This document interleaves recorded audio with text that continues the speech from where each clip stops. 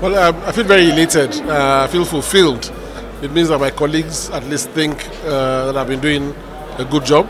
But I feel also challenged because in coming back, it means that you're saying you can do better than you did first time. So there's a lot of work to do. So there's a challenge there. But I'm happy. I'm very happy that there's been continuity for the first time in Nigerian football. And, we have come of age. Today, I believe we have come of age, especially in an election like this that is extremely transparent for everybody to see. The transparency of the election is something that I'm pretty happy about. So, if I come forth as the returning first vice president in such a transparent election with such a margin, I should be proud. I think that it's difficult for you to expect me to reel out all those reforms today.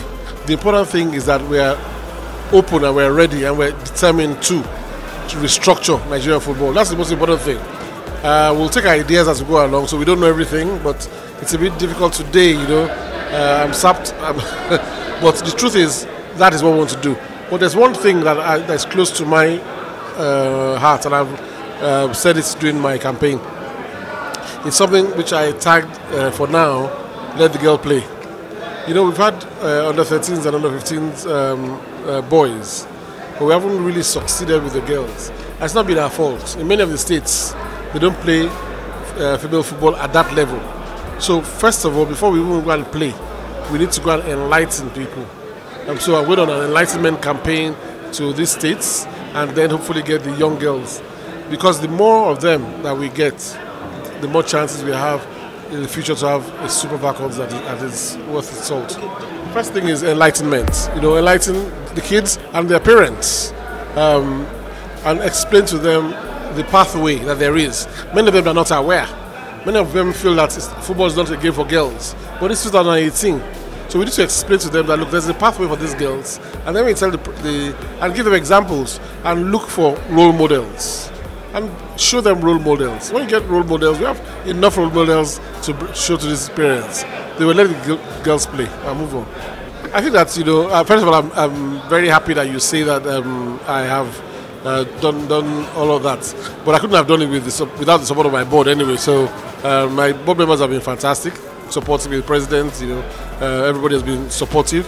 The press, have helped a great deal because when you get good press, it's easier to convince people to do things. So that has been, it's not all my work. Going forward, there are a lot of things that we need to do. One of the things that I want to champion is the digitalization of the competition department.